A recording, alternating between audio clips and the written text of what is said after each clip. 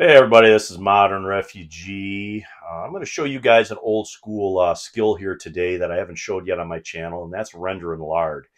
And lard was a pretty important commodity down on the farm, and they would make their lard when they would butcher. And butchering season was typically in the end of October and the first couple of weeks of November when it got cold. Most of the harvesting was done. And butchering was a neighborhood affair. You know, all the men would go over to a particular farm for a couple of days and they would butcher, and they would grind the sausage, they would brine the hams, and they would spread out the side pork in the smokehouses, but they would put their brown sugar and salt on that so they could cold smoke that for their bacon in the wintertime. Part of that was rendering lard, and they would render lard on old kerosene heaters and kerosene stoves. Now, these kerosene stoves were quite the contraption. They would have a couple of burners, and they would have a large glass container on the side that would hold the kerosene, and they would use cast iron cauldrons to render that lard in. And I got my cast iron Dutch oven back there. That's what I'm going to use here today. I don't have a kerosene stove to show you guys, so I'm going to have to do it on the regular stove here in the house.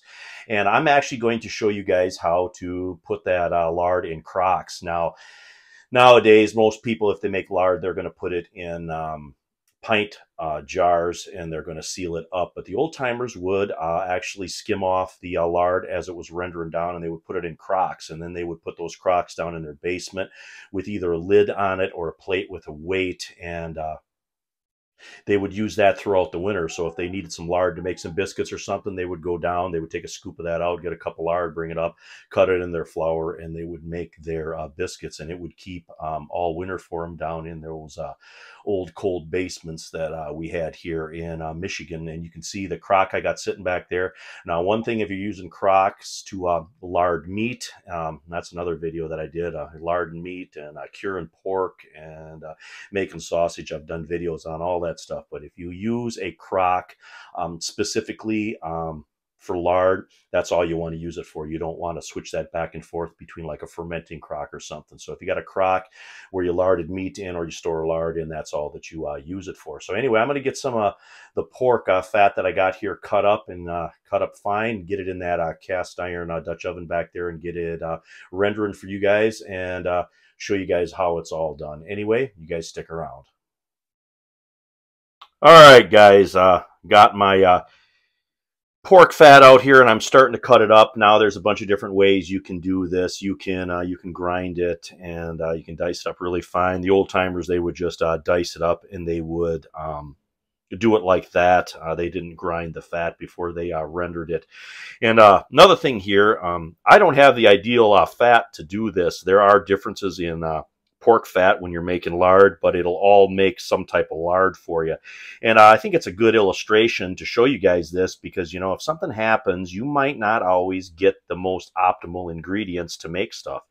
And, you know, when you watch prepping videos and stuff, people always usually show you, you know, the optimal stuff to use. Well, this wasn't optimal, what I had here. It's basically bits and pieces of side pork, what I'm using. So all I'm doing is I'm trimming off my meat portions of the side pork, and I'm using that because, you know, the old timers, they used everything. And that little bit of meat that I'm trimming off there, that can go into beans, that can be used to make bean soup. It can be saved and ground into sausage the next time I make it. So nothing's going to waste here, but you know, you got to use what you got. And I'm actually dicing them up, and I'm throwing them into my cast iron Dutch oven here, and I got my heat on the lowest setting. We definitely don't want to burn this. You know, I remember the old timers when they were doing this. I was probably, the last time I seen this done in person, I was probably 9-10 years old. And as the lard started to render out, they would skim the lard off of the top, and they would continue to let the rest of it cook down until it was the first lard would be like would be your white, would be your lighter lard, and then the secondary lard, that would be your darker stuff, and that's what they left the cracklings in. Then they would skim those cracklings out and throw them on torn up brown paper bags, throw a little salt on them, and that's what they would use for a snack when they were out there working. But anyway, I got this on the lowest setting here. We're going to just keep a close eye on this, stir it every once in a while, and I'm going to get the rest of my fat trimmed and cut up, and we're going to get that in the Dutch oven for you guys and show you what it looks like.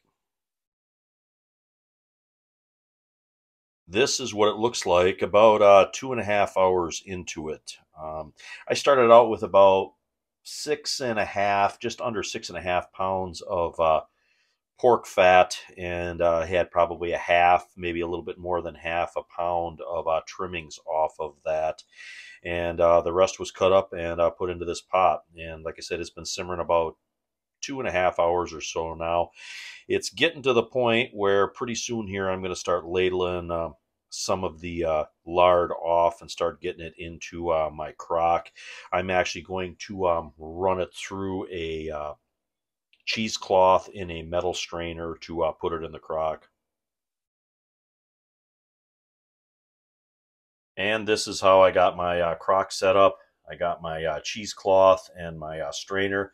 This particular strainer sets nicely into this crock right here, and we're just going to start ladling this out here in a little bit and straining out any little bits that might be in there so we get our lard as pure as possible.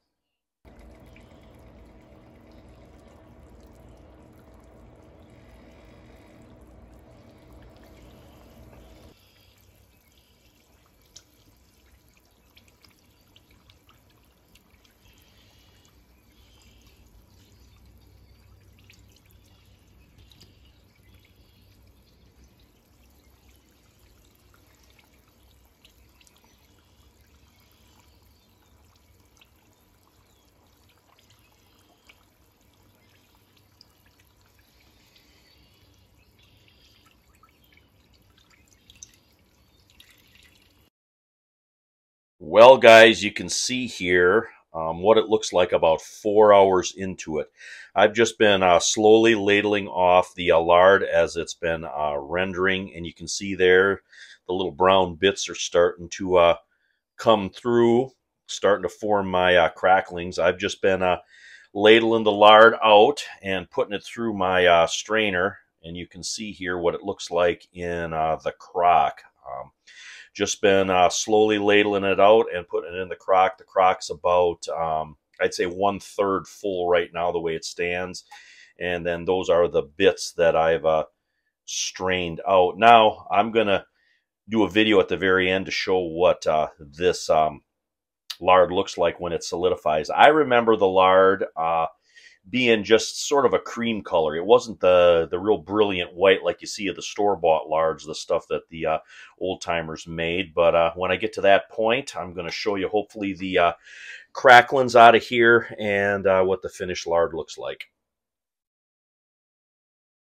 All right, it's been another hour, and all my lard is out now, and now I've got my cracklings here to contend with, and you can see here the nice golden brown. They smell like bacon. You can see the little bit of the smoke coming off of it there. And I'm going to get these guys on some brown paper, just like the old timers used to do it. And when we got all the cracklings out of here, we're going to season these guys with just a little bit of salt. This is our yield of lard. I got about a half a crock there, and it's looking pretty good, strained out real nice. And here is my salted cracklings that we can use for snacks or maybe throw into a little cornbread. And then here's actually the Dutch oven with a little bit of that browned lard in it. And I'm here to tell you, if you cut up some potatoes and throw them in there, that will make the best fried potatoes that you ever had in your life. The best fried potatoes I ever had was always made with lard. Anyway, when this sets up here, I'm going to show you exactly what the finished product looks like.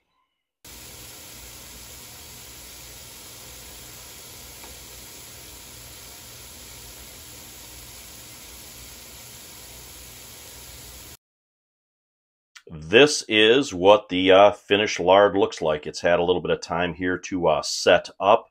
And I'm going to let this set all night long until it firms up 100%. It's still just a little bit liquid in the center.